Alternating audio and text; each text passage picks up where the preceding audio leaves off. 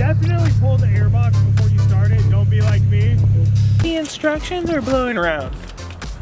I mean, yeah, fair.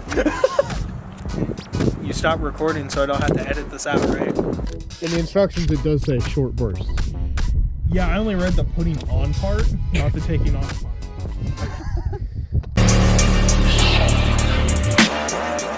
We're installing the Perrin, however you want to say it. It's Perrin from everybody I've heard. Alternator pulley. This is supposed to help with reducing wear on the alternator belt. Also stop it from popping off, because that's a notorious Subaru issue. That's what they say. I have owned Subarus that have had that happen too now. I wouldn't know. This is the first Subaru I've owned. But it's supposed to be a lighter pulley. It looks nicer, but it fits with the red and black theme. So I went with the red. Took like 3 months to get. So we'll see if there's actually any benefit of doing it. Joe is reading the instructions for us because Perrin actually includes instructions, whereas everybody else I just guess and check. So Joe, step one. Step one, we got remove intake system from engine bay to provide better accessibility to the alternator pulley. Yeah, I ain't doing that. Will vary greatly depending on intake system installed. Remove OEM intake system. We're not doing that. All right. Next step two. Locate and remove two 10mm bolts, but you're not doing that. So.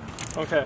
Well, it says we need a 14mm socket to get rid of the bolt. It does. Literally. Yeah, so we're going based off of the a 14mm wrench, not socket. Oh, well. Onto the automatic belt tensioner. This is my 14mm ratcheting wrench. It's on a ratchet. Rotate enough to remove and it calls for a wrench. All right, fair enough. Joe, you put these back in the wrong spot. At least I put them back. Your sticker! It's under your foot. Sticker? Looks like a sticker. Wow! If it actually is, it fucking is the stickers! Where'd these come from? Locate and remove the two 10mm bolts securing the plastic alternator belt cover on the right side of the engine. Alright, so we jumped a step. If I knew how to read, I could grab a 10. Make sure it's on loosen, not tighten. It says you want to pull your airbox out, but... And it's very cold, so I'm probably going to drop a bolt. Yay! Everybody judge Chris for dropping bolts. Like that show, Everybody Hates Chris. Facts. Story of my life. If Chris crossed applesauce, what'll he do to you? Yeah, you crossed applesauce, but I don't trust you. Yet you're trying to buy a car from me. Alright, plastic cover from alternator removed. Now how do I pull the, who's it off? The belt. Install a 14mm wrench onto the automatic belt tensioner and rotate enough to remove serpentine belt from alternator pulley. Which one's the automatic tensioner? Dog, I don't know. Based on the picture, it is this guy. And it says to rotate it towards the driver's side, so you have to have it on tighten. Doesn't say anything about driver's side. No, I'm going based off the picture. Oh yeah, this is definitely the tensioner. Let me grab the jack handle. Don't you just have like a regular bar of some kind? Like, yeah, but that's a 1/2 inch, not a 3/8. That's fair. And I broke the adapter when I had to do wheel studs on this POS. Oh. Just like that, this is GR86, never ran again. It's not the Z, it has to run. I have physical therapy in 2 days. And we have to get coffee in the morning. Screw it, it's fine.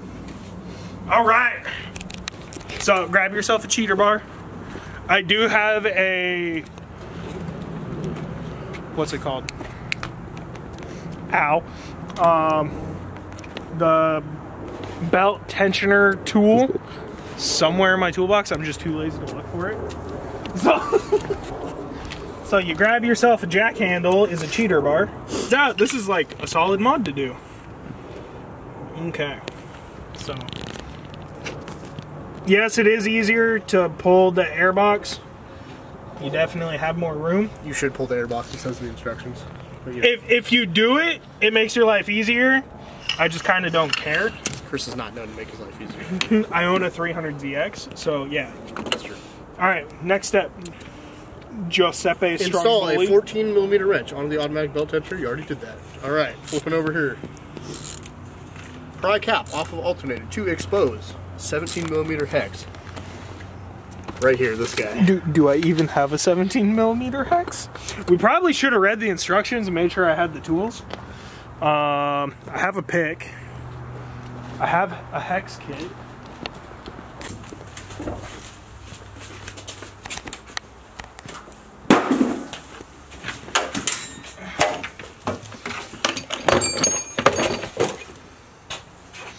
That's a 10 mil. Well, we might not be doing this today, boys. Stay tuned for part 2. Might be sending Alex to do a parts run, aka a tool run. Of course. Not a lot of daylight left. Well, why would we do this easy? It's cold. It's dark. Let's see if I can even... It's like every time Ow. I come over, we're doing this in the dark. Yeah, but at least today it's like 36 degrees instead of 20. mid-10s. Yeah. And you scratch the cover. Yeah, the cover's coming off. But it can go back on. Well, it... This No, just in. no, it Toyota cannot. GR86, no cover. Cover delete mod. Ow. That's all this is. It's a big old bald eagle. Oh, like Oh, what's on there my you go. shirt? And the only American vehicle I currently own is not here. Oh! Almost had it. I mean, you got to substitute with my truck, so Yeah, that's your truck. I don't own your truck. that is fair. And it's a Ford. I'd like Fuck you. No, thank you. Fords are gross. Chevy is life. As he's working on a Subaru Toyota. Toyobaru, and I'm a Nissan Z guy. Subaru. Nissan Z guy. But I do have a big block Chev tattoo on my tricep. Bicep. While you start going to get this cover off, here's a good sign that he owns a Chevy. Owns a Chevy. Chevy, that's a Ford. All this is not from the Ford. Your boy's struggling. We'll let the people watch this. Hey, Alex. All this is Hey, not from the Chris. Ford. Your boy's struggling. You want me to get it? Kind of, but we'll let the people watch me struggle for a second, so they can see what real life's like. Oh, God damn it! Turns out the cap rotates. Ah, you bastard! Wonder why. All right, all right, Alex, you're taking over. I got that. I got Alex out here getting this cover off because it's a little cold. and We our got to get hands are that cold. POV. And if we hit it with a lighter, it might work better. Yeah, it's more like the top is suctioned in, and then there's a lip, so I can't actually. Ooh, vidception. Vidception. I don't know how to use Alex's camera, so that's blurry. It's terrible. To get the cap off, I didn't record it, I forgot. In the center, there's this little plastic tube. We were picking at it, trying to get it. That didn't work. If you poke a hole in the center with a 90-degree pick and just put pressure on it, like pulling it, don't yeet it out or it's gonna tear it. You can kind of see in there that tore it open. Just put a lot of pressure on it like you're pulling it out and gradually increase the pressure, and then this pops out. We did end up having to pull the airbox, so we have enough room for an impact. I didn't read the instructions all the way, and I just told Joe not to worry about it. This is day 2 of trying to install it because we had to make a parts run to get a 17mm hex drive, and I had to jump start my batteries, which is a short on YouTube, TikTok, and Instagram reel. So now I got to figure out how to break this loose and hold the pulley so it doesn't rotate if it just keeps spinning it. But allegedly, you just get an impact in there if you can.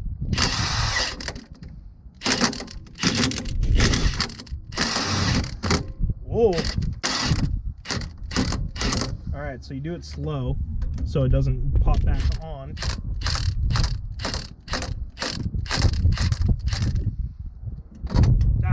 and now she's off.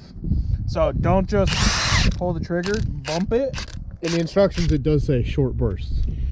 Yeah, I only read the putting on part, not the taking off part. Alright, stop recording. Oh, Nick's pulling up.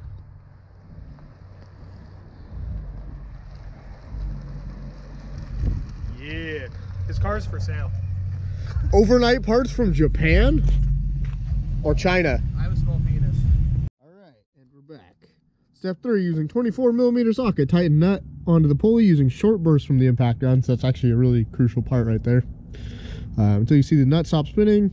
One last time, impact nut on the pulley for roughly 1 second. Be tight enough to secure the pulley to the alternator. All right, so pulley, the nut included, 24mm Pittsburgh, because Harbor Freight, dog. It's the only one we can find local. So put it on. Hand thread it first, for the love of God. Don't just let her rip. If you play NASCAR, it's your car, not mine. Have I done it? Yes. Will I do it while doing YouTube? Probably. All right, so it's on there, hand threaded. Dude, that looks so good. Now I just need all red pulleys and tensioners. All right, so now you got to figure out how to get this in there. So 1 second burst. Once it's tight, so you have to get it to where the nut doesn't spin. Little short burst here. Because if you just let her eat, it's just gonna spin. All right, it has stopped spinning. So for 1 second, 1 Mississippi. I'm gonna do it a couple times just to make sure.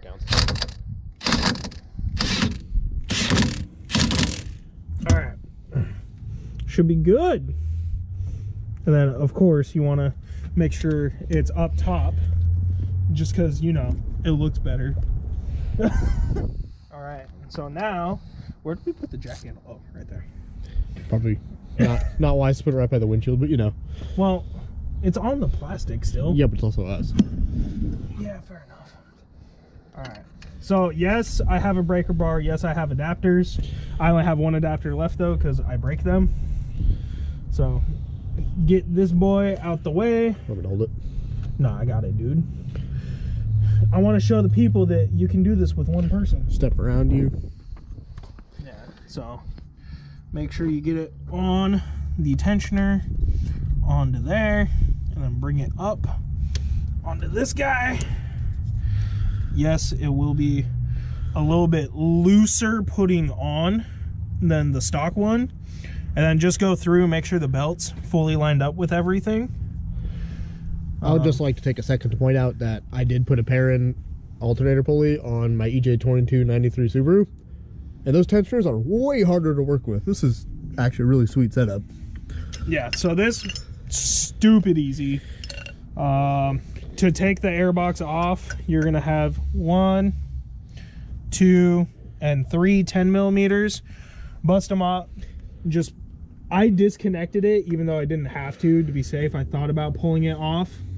The airbox, super easy to pull, and then to put it back on, you'll just rotate it down, get it inside the little coupler, tighten it, make sure that this is hooked up, and it'll be straight easy from there. I'm just gonna put these tools down and do it real quick. Thank you, Joe, for pulling that out. You are the world's best reporter. Biggest help ever. You genuinely are. This reminds me of me being a child working on my dad's car with him. Except I don't get yelled at for not holding the flashlight right. Yeah, John yells at me for not holding the flashlight right. There's the HKS. I want to buy it just for testing, but there's a HKS carbon fiber piece that does a ram air right here, and it comes through into the airbox, so you have dual ram air, and it's supposed to pick up, I think, 20 horsepower. There's no way, but I want to buy it for scientific purposes. Fair enough. And then this went inside of the airbox, I'm pretty sure. Yeah, just like that. Yeah, so once you get it, it's a little difficult to put it back on and get it all perfectly lined up, because this is pretty loose. It's just held in by like a little Zert screw.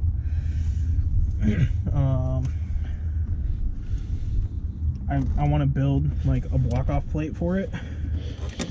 wonder if Arc will ever make one. Arc? Dude, Arc has a kit to turn it from a 2.4 liter to a 2.5 liter. And I told John I want to buy it. And he's like, why would you waste your money? Just throw boost at it? True. And I was like, you need to build me a turbo kit first. But throwing boost at a stock block Subaru never goes well. I feel like in Subaru history also NAT builds seem to hold up better than just stock turbo builds, like turbo blocks. So if you re-ring it, that's really all you have to do to hold boost. Anyways, back to the video. So once those are in, it doesn't matter which way you go. Just make sure you get them in. Hit it with the Ugga Dugga. Yeah, you don't need an impact, but it works better. And then after that, we come over here to our handy dandy parts bin. And we grab the cover. And where's the second bolt? Oh. We grab both bolts. I'm not really sure how a Perrin pulley causes cancer in reproductive arm. Oh, you know what we didn't do? What? We didn't weigh it. It's definitely lighter though. So I'm not gonna undo it to weigh it. Doesn't it say on the... It doesn't... I thought it said somewhere. Maybe not, that might be online. Does it say? Yeah, it does say that it weighs less. Oh, that's just the box limit. And you can physically feel the weight. Based on the weight, I'd say it's maybe 3 pounds. 3 pounds is pretty high though. Like, they're both light. The main thing is you don't have this extra portion here, which causes excess weight. Getting rid of this really is the weight savings. And then the grooves are slightly deeper on the Perrin. And then it's also powder coated, so it looks good. Fair enough.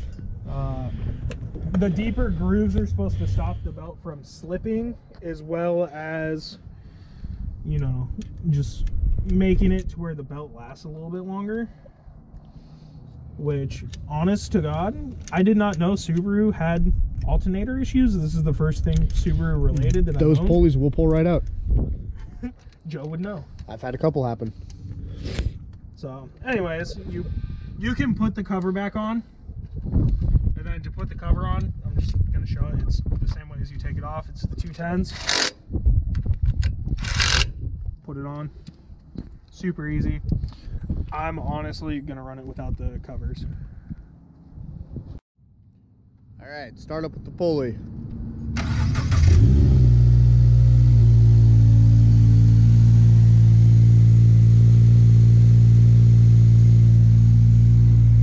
She balanced. So before, come over here. So before, it was only doing like 13 volts. Now it's doing over 14 volts. That's pretty sick. It's pretty balanced too. It's not wobbling at all. Yeah.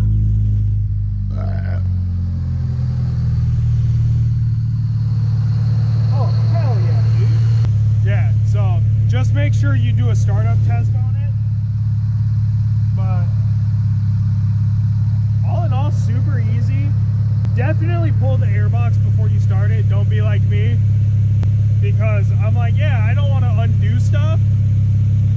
You still got to undo it. Like, for you to get an impact in there and do it right, it's just easier. It comes with instructions. You don't need the videos. If you know how to read, if you have any basic knowledge of how cars work or anything, you can figure it out. Shout out to my boy Joe.